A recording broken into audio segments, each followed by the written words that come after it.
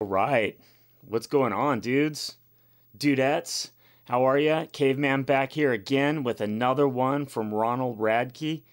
I looked at Ronald first. I had mentioned I was at work. I had YouTube on. I was listening to Jordan Peterson or something like that. And then all of a sudden, autoplay kicks on an interview by Rockfeed, who I never had seen anything from that channel before. And he was interviewing Ronald Radke. So I was like, dude, this guy's pretty based. I listened to a whole hour and 30-minute long video, and I thought I need to react to his music, and I checked out Ronald first. I was blown away from like second one. I was hit with some of the most powerful, fast music I've ever heard in my life. I'm not a heavy metal guy back in the day. I've just sort of got into that with some Slipknot and looking at a couple other bands. So this was the heaviest hitting song I'd heard so far. And then in the comments, people were telling me that Ronald's a genre of his own. Right? What? What? Really? Slow, rap. I like it all. Heavy metal would probably be, the heavier music would probably be the last genre I would go to. However, I'm getting really into it. So I figured I'd check out another one. And so I have pulled up here, Falling in Reverse, Watching the World Burn. It's 2024. Why not? Are we not watching that already? Let's angle this mic. Are we not seeing that already in the world? Anyway, let's put these cans on and do this and make sure it's up really loud. Boom.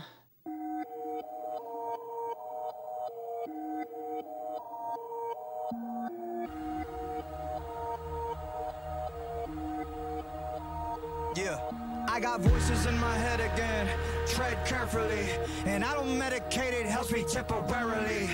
I got problems, I got issues, yeah, apparently. Trauma that I'm burying, I think I need some therapy. I battled depression, I'm back with a message. I'm asking the question that if you hate me, why you acting obsessive? I'm past the point of no return by being passive aggressive. I'll brandish a weapon, teach all you motherfuckers a lesson. Yeah, I actually battle my demons and shadows. Yeah. Deep in the shadows of lost. Gotta admit that I'm living the life that I've always wanted.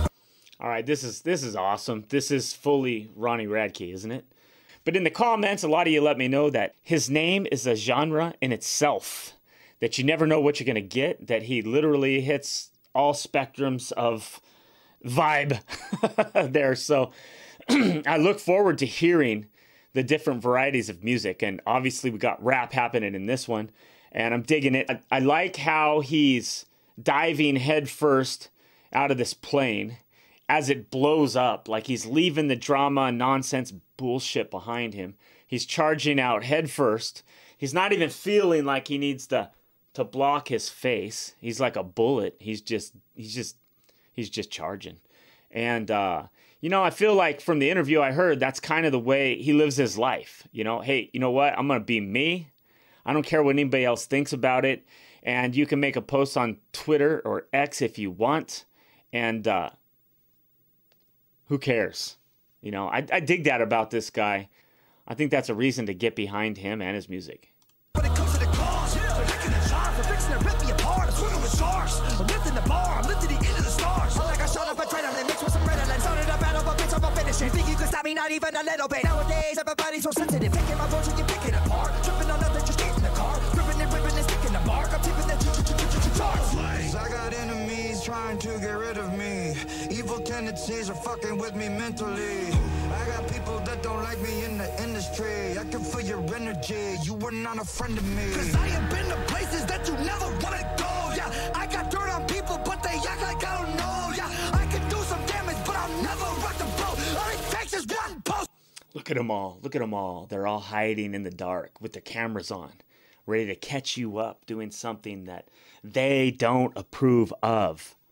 Wow. Powerful shit right there. You know, I grew up in an era where we didn't have cameras and phones on us all the time, ready to narc on somebody, ready to catch film of somebody making a mistake. Let's go. You'll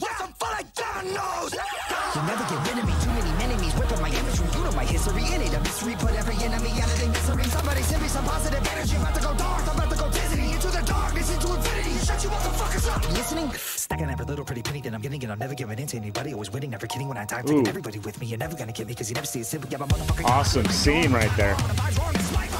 Syllables of the letter of Philip. I'm a lyrical, typical super villain. I'm venomous and I'm never gonna stop until they put me on top of the list. I can't control the monster any longer that's inside. The pain and sorrow left us solo. No tomorrows are to swallow. Death is calling, someone proud. And the monster living inside. Wow, that's deep. I just heard a video this morning as I'm having my coffee. I think it's Benny Johnson talking about the number of exorcisms has gone up in 2024. Now, did you even think exorcisms were really still going on past the movie in the 70s? Was it the 70s? I don't know, but that movie scared the shit out of me. Those are the scariest movies, those demonic movies.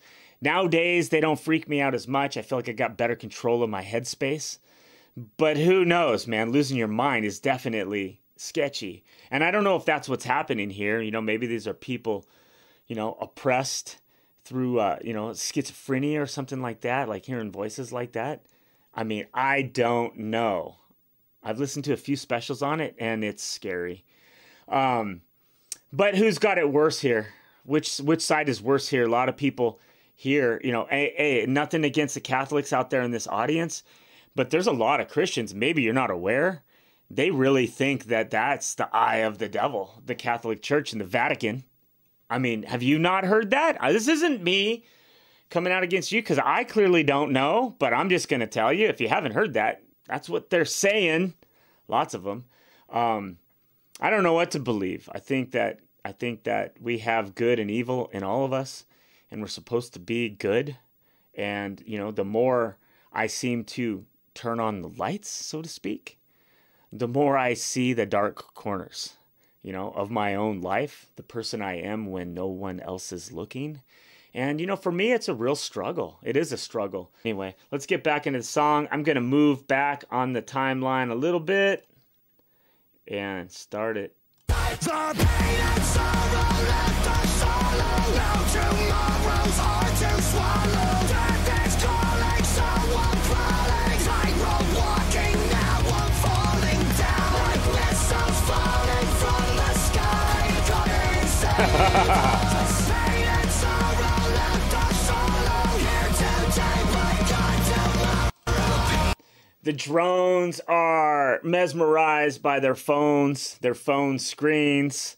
You know, we just had a little conversation about that with the warning disciple video. I get into it a little bit there with some droney people. They got mad when I called them droney.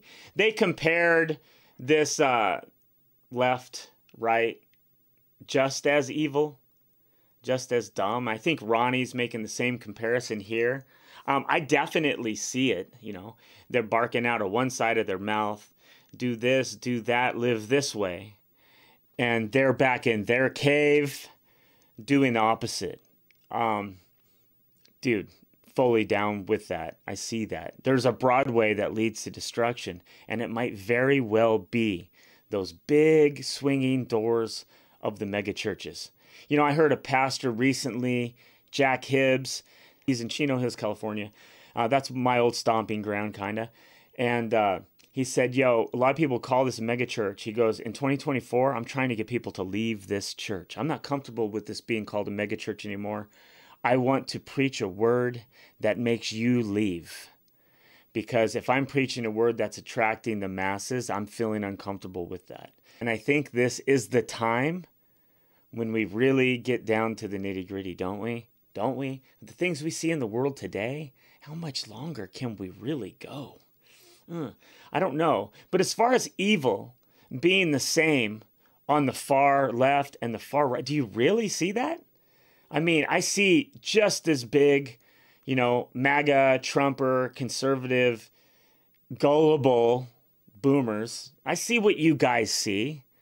But then when I look at the other side, I see worse, you know. If you're cutting your, you know what's off, and, you know, you're promoting some of the things you promote over on that side, we've lost our way. But it's really bad over there, you know, the riots, the crime, the droniness. Come on. I don't know who I'm offending in this video, but let's just get it. The caveman paradigm is a paradigm of like saying what you think, saying what you really believe, you know, like Ronnie. I'm not going to be fake. And I would be if I didn't say this. And maybe I just need to react to this song. So let's just get back in.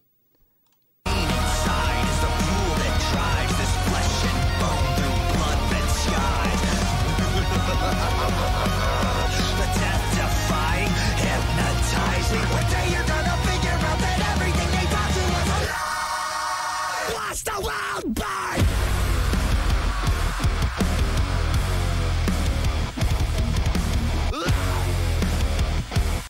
One day you're going to figure out that everything they taught you was a lie. Man, that's deep, bro. That's deep. And I've asked myself that question, like even about the Bible. If you've just found a church and you're just getting into reading the Bible, please don't take anything that I say seriously, okay? But I have considered through my walk, if possibly the Illuminati, those theys in the world, did they tell us the Bible story in reverse? Right? It definitely seems to me that the T word could be seen as the Antichrist in reverse. Like, I don't think that. I think that Elon Musk, he could be portrayed as the false prophet, Trump as the Antichrist. I could see them doing that in reverse. Ooh, that's real tricky. And we know there's going to be some deception in the end if you follow Bible prophecy. That's going to be so massive that it can fool even the very elect. Did I read that right?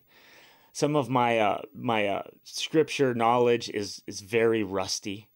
But it's something I thought about. Because don't we feel like in the world, they're really playing both sides? I've even heard some people saying now that they think the establishment has signed, you know, the art of the deal with the President T to go ahead and let him come back in, since it seems like there's no other way to doubt. You know, I'm just prophesying the future right here. I always said in other videos that there was a Bible scripture that talked about at the last trump, and people thought that it meant the trump, like the trumpet or the shofar, that over in Israel they'll blow the shofar at the last trump. I thought it'd be ironic if it was talking about Trump as in President Trump, or the other Trump, Barron Trump, could be the last Trump. Some people have thought that. I don't know. I feel like things are moving really fast. I think the Bible also talked about these days being shortened because time would move so fast. I don't know. My timeline's off. I'm going to tell you already. You guys are going to disagree with a lot on my timeline or the way I recite a scripture, because I'm just doing it out of here, and it's probably 20 years old. So fill me in down below if you think there's any potential possibility to any of this. But I've considered everything, because I'm not going to trust the preacher in there holding the Bible telling me how to live my life. I'm not going to trust that guy. That's just another guy like me. No way. There's no mediator except Jesus, right? Some have even said that was questionable. I'm going with it. I'm choosing to go with it. I'm choosing to go with the pre-trib rapture because I like the choice better. If I'm going to have faith about something, it's going to be a more positive ending. So anyway, let's go. Let's get back into this.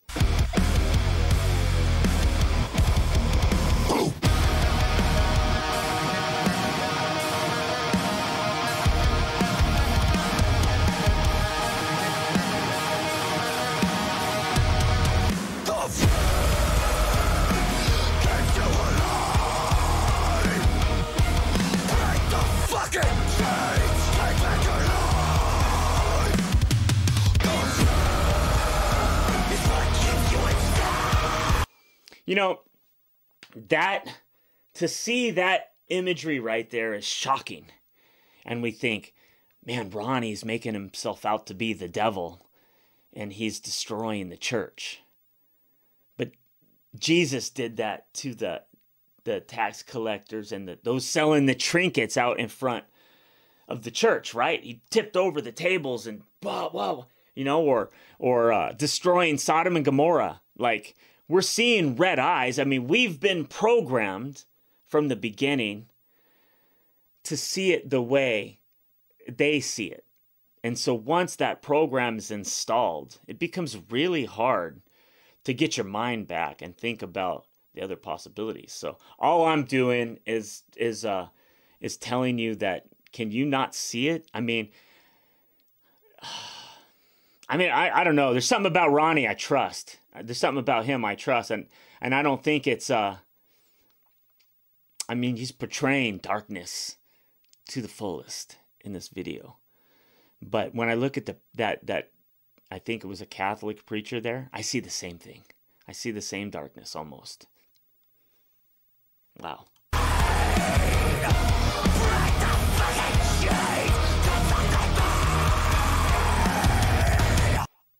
That's some, I like music like this that makes you think, you know? They don't give you too much, but they give you just enough, you know? Just enough. And we find out, how do you download it and what do you think about it? There's going to be a majority of people, probably 90%, that aren't going to see things the way I see them, you know? There's going to be a lot of people that get pissed that I pause the video and talk about the things I talk about. But that's what reaction videos are about. It's about getting somebody else's download of the same song and seeing what it made them think about. So on this channel, you're going to get a real reaction. I'm not going to go like, ooh, I like what they did there with the CGI fire. Wow, that was cool.